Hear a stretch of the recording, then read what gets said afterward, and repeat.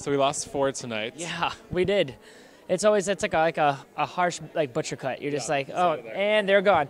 I just looked upstairs. I had my talk with them, and I'm like, there's only 5 left, and there were 7 last week, and it's crazy how many people go home.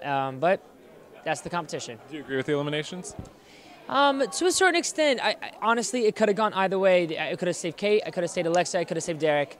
I gave my opinion on Twitter because I know Derek has a huge following on Twitter, and Alexa does not. And so I wanted to give Alexa a shot because I felt like she's been growing every week this competition, and she's never fallen short. And I felt that Derek and Kate have been getting the same notes. So, and it was the first time Alexa's ever been in the bottom. So that's how I was giving Alexa the benefit of the doubt. But Derek's here. Super stoked about that. He's still an incredible dancer, and I know he's going to give everything he can next week. It's scary because anybody can go at this point. Anybody can go.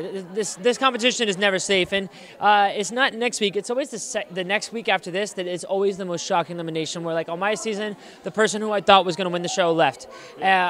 Almost every season, the top 8, like top 6 reveal, that person that goes home you honestly thought was going to win the show. So, yeah, it's rough.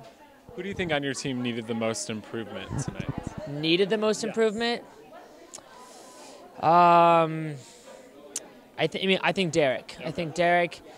Edson had a really strong routine last week, but now Edson's routine he did good. I think he's going to have to pull it up next week. You know, I think Gabby was a standout tonight. Incredible. I think Jim is just, one of the best dancers we've ever had on the show. And Haley, again, she's literally hit out of the park every single week.